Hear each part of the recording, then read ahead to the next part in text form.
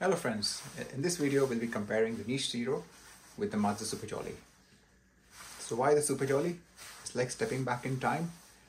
Well, that's because Mazzer came out with new burrs, the 233M. These are supposed to be really good burrs as compared to the traditional 033M, which were more geared towards the darker roasts. I've had the Niche Zero for a while. It's an excellent grinder, there is absolutely no doubt about it. It's really brilliant for medium and the darker side of medium and dark roasts. However, I believe it does not do a very good job for light roasts.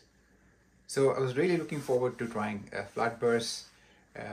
Hence I purchased this Mazzer Super Jolly as a second hand for a fairly reasonable price. And I modified the grinder to make it into a single doser. So let's go through this. So I've got about 15.8 grams of these lightly roasted beans, maybe more towards the medium end of normal. Let's switch this on.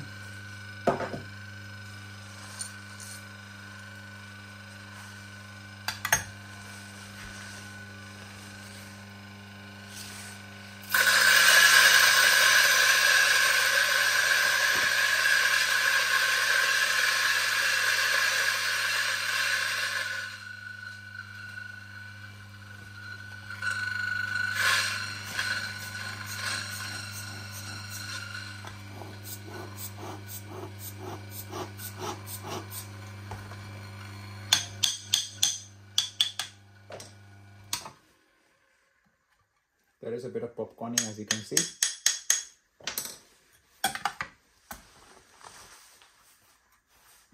So I've got 15.8 grams.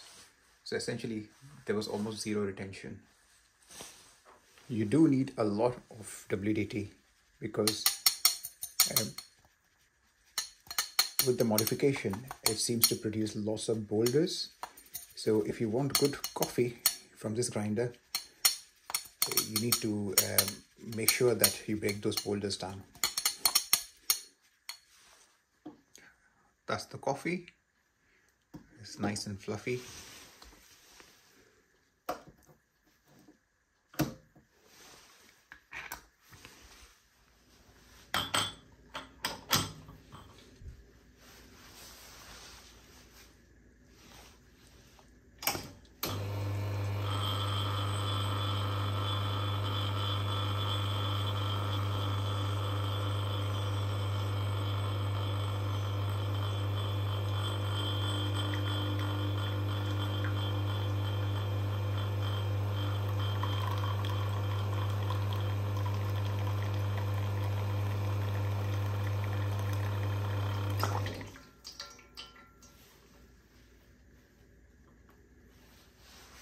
Coffee.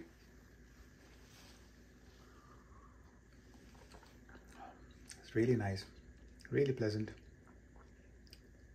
It's got a lot of sweetness and a bit of pleasant acidity. There is a bit of flavor separation, maybe not as distinct as the SSP HU burrs, but I think it's a fine balance between a high clarity and a high body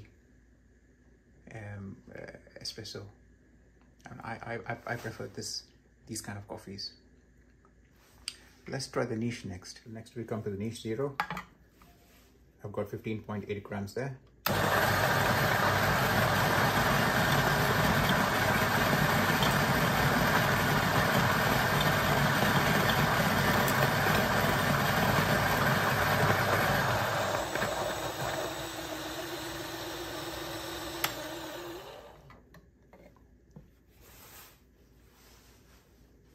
And there's actually 16 grams which has come out. So maybe there was a bit of retention from the previous grind. So, but essentially you get fairly minimal retention. Now, the Niche Zero is a brilliant grinder. As you can see from the workflow, there is no comparison at all. It's got the best workflow of any grinder that I know. Let's see what it tastes like.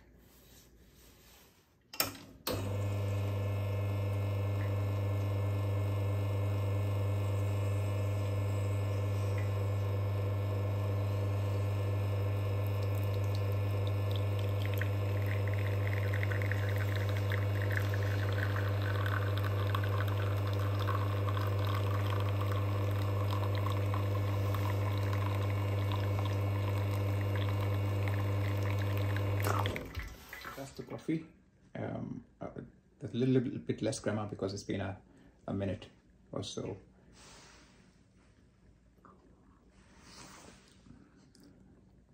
The coffee is good. There's a lot of depth to it. However, there is little separation of flavors.